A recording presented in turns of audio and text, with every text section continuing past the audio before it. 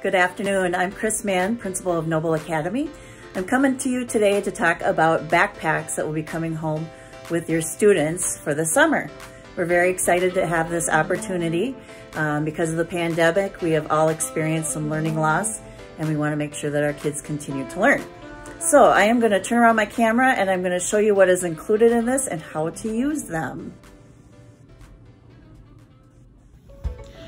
Your student will get a backpack like this that is grade leveled. You can see that this one is for grades 2 and 3. Inside the backpack are some wonderful books.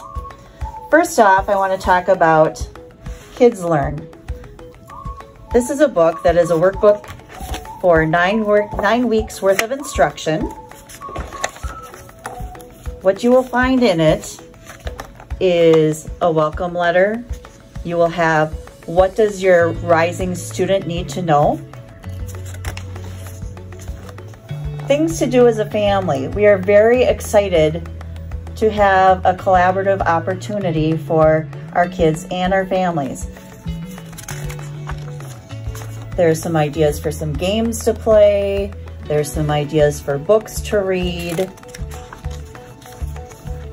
Some science experiments, social emotional development, and then you get to your weeks. In this first week, you'll find, and actually in every week, there are lessons for math, reading, social studies, and science. They're fun lessons that kids will enjoy. They're fairly brief. There's some examples. And then as you get to the end of the week, the last page has something for family members to do. So for this first one, there's a card addition game. Now obviously, all of the different lessons that are throughout the book are leveled for the age of your student and for the skills that they need to learn. In addition, there is a family engagement guide. As you read through this, it gives you information on how to interact with your student to continue their learning. So for example, a 3rd grader needs to know these 10 things. These again are different for each grade level.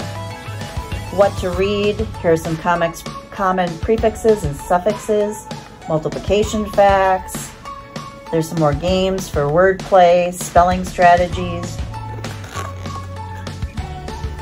There's some writing, there's some puzzles, creative writing, math in the kitchen.